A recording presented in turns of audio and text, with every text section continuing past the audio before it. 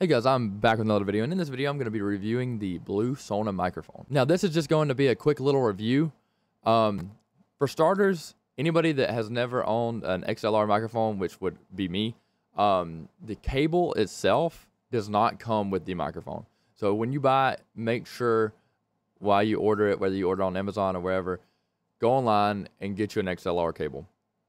I got a 10-foot long XLR cable, pretty expensive one. It was about $70. I'm assuming they'll probably run about 15 to 30 depending on how what kind of cable you get. I mean, you could probably get them very cheap, and how long you get them. And mine was 10 foot, which 10 foot is going to be more expensive. But another thing that you're going to need is an audio interface. Now the audio interface that I'm using is the Fine SC3. It is a $50 interface, and for me it's worked out really well. Now if you have a different interface, if by any chance it has buttons on it, like on the back side of it, the reason why I picked this one was because it has an actual mute button on it.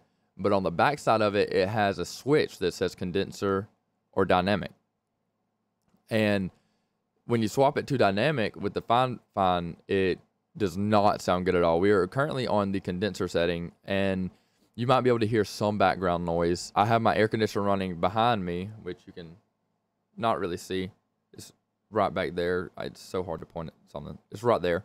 And you could probably hear that a little bit, which actually was a little bit disappointing for me because I have the Blue Yeti X, which actually just crapped out on me, and that's why I bought this microphone. $150 microphone, picks up no background noise, and it picks up a little bit of the keyboard clicks, but this thing picks up about the same, maybe even less of the keyboard clicks, but it picks up the air conditioner in the background. It might not right now, but whenever I listen to the sample, I could hear the little bit of the hum of the air conditioner in the background. Now it is very loud, but for an expensive microphone like this and an XLR microphone, a dynamic mic, I expected it to do a lot better than my condenser mic. Okay, future gauge here. I take back everything I said about the background noise. When I listened to it in Audacity, I could hear background noise. I don't know what was wrong, what was going on.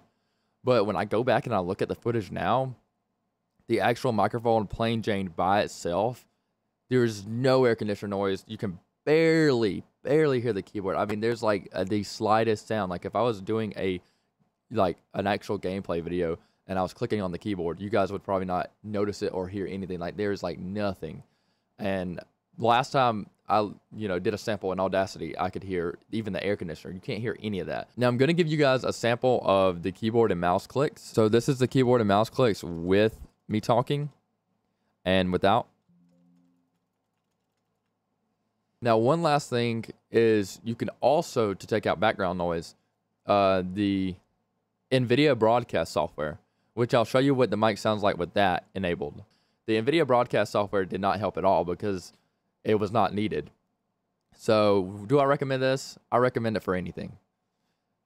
Cut out half this video because it was not needed. I was rambling about nothing, but I would definitely buy this microphone. It's well worth the money. It sounds good. There's no background noise, no nothing. So if you want to do gaming, if you want to do music, if you want to do any of that, I think it's an amazing mic.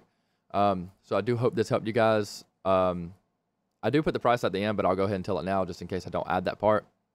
$350 for the microphone. Does not come with the XLR cable.